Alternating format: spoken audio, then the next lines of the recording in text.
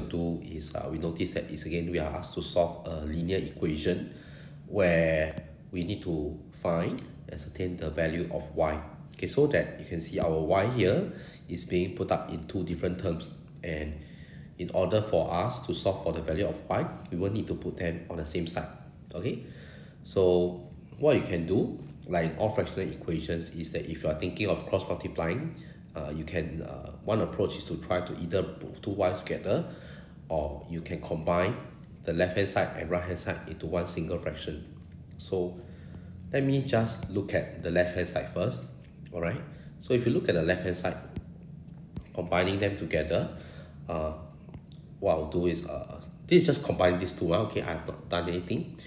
I basically multiply them by the LCM. So y over 2, right, is the same as 5y over 10, right? And similarly 1 over 5, so you can see I'm just combining the two fractions, times 2 times 2, this one our times 5 times 5, and I get 5y minus 2 over 10. Okay, right? So on my right hand side, 2 is the same as 2 over 1, right? So if I want to put my right hand side into one fraction, I have 1 and 3.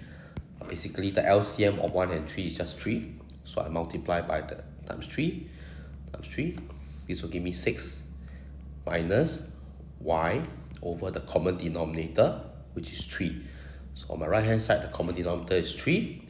On my left hand side, the common denominator is 10. Okay, so I hope you are comfortable with this manipulation. All I did is I put my left hand side into one fraction, I put my left hand side into one fraction as well.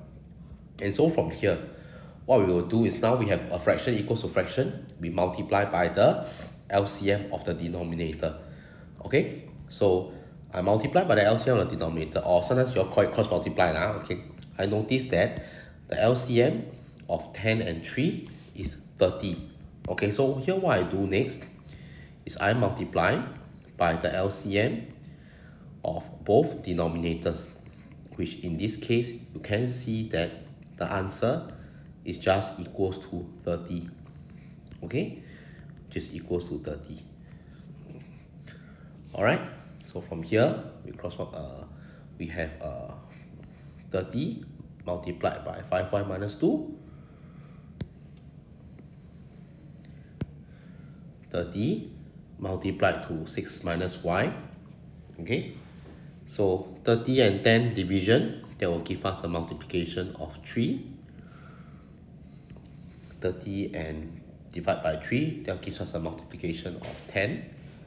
And with that, we have 3.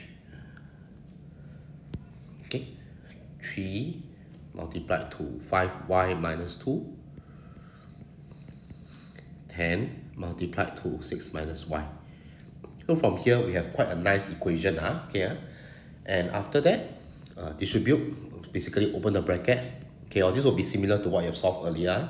3 times 5 is 15y minus 6. 3 to minus 2 minus 6. 10 to 6, that gives us a 60. 10 to negative y, that gives us a minus 10y. Okay, and with that, again, we pack our y to one side. So I'm going to bring the smaller number to the bigger number. I'm going to bring this side over to this side. So I have a 15y plus 10y equals to 60 plus 6. Okay, so what I do is I add both sides by 6, cancel this one. Add both sides by 10y, I cancel this one. With this, I have 25y equals to 66.